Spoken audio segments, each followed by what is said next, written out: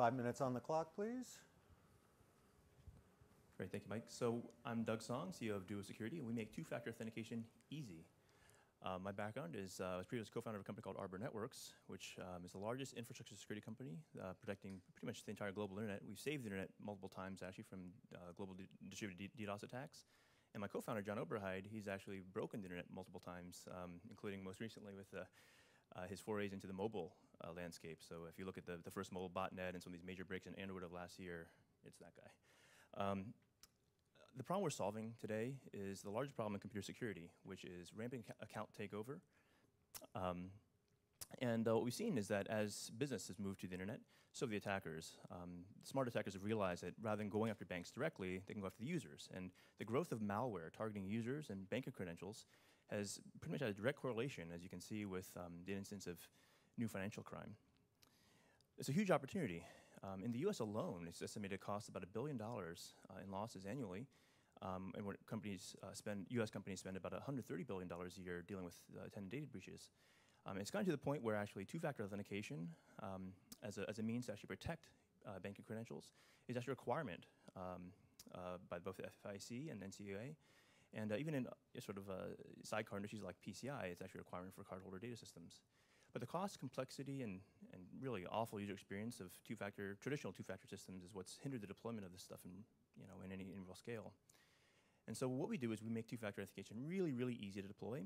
It's modern. It's really built for the web with open APIs. We also have a lot of open source software. A bunch of our background is actually in open source. It's elegant. It only takes 15 minutes to integrate with just about any website. And it's secure. And it's secure in a way that none of our competitors really are, in that we actually present full transaction details at the time of login, something that Intuit calls context-aware authentication. While a lot of our competitors actually focus on one aspect of a solution, just tokens or just callback or just SMS and so forth, we actually do all of that. So we've packaged that all into a single sort of offering that allows the consumer the choice of what to use at the time of login. And we've also pioneered some new factors as well, including smartphone push, sort of following the trend of web and mobile. Our mobile application, which is free and available actually on every major mobile platform, implements a patent-pending technique we call Duo Push. And it's a way for us to actually present full transaction details, again, at the time of login.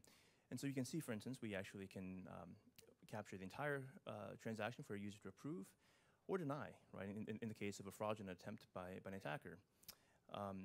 But we can also support legacy factors as well. So if a user needs a one-time code to log in, we can also do that.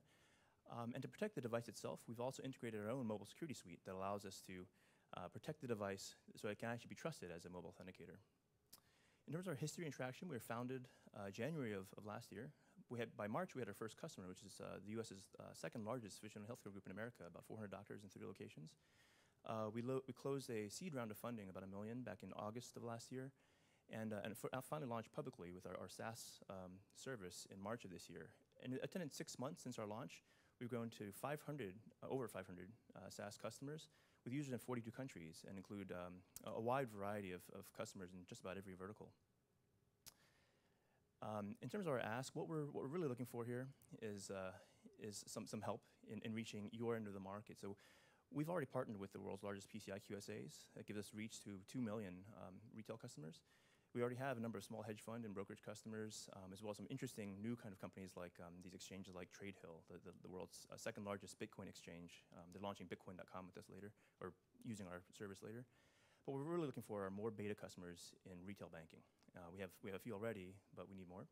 And we're looking for partners to help us reach the long tail of small and medium banks, because that's primarily who's being hit by this problem. And they're very difficult to get to otherwise. I'd love to entertain any questions you guys might have. Thank you. Thank you. Well done. I have a question. Marcus Richard in the back. Here. Mike, there. But I have a question here. Yes. Yeah. But I decide.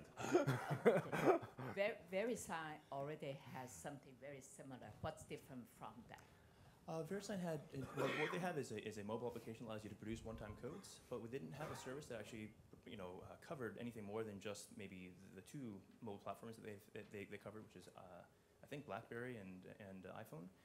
The reality is that not all users have those devices. A lot of users still have feature phones, and at any rate, so a more comprehensive solution was needed.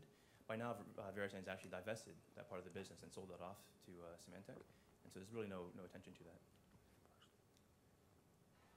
Another question? Yes, Marcos. Yeah, how do you protect from theft of the phone number itself, whereby the attacker both intercepts the phone as well as the browser? That's right. So that's a great question. We are seeing that attackers going upstream and attacking the factors themselves, including compromising RSA, for instance, to get to government contractors and so forth. We protect against that by actually dividing some of the credentials on the service, so that, for instance, we use a public key scheme that allows us to have a private key on the phone, a public key on our side. So even if you compromise our entire database, as RSA was, there's no way for you to actually, as an attacker, forge transactions. And because of that, we have ways that, again, we can ensure security for the highest value transaction using the mobile device, but again, allow for a gradation of trust. So, for instance, for other kinds of operations, maybe a phone-based callback or an SMS might be acceptable, but to move money, you want push. Sean. Yeah. Over here.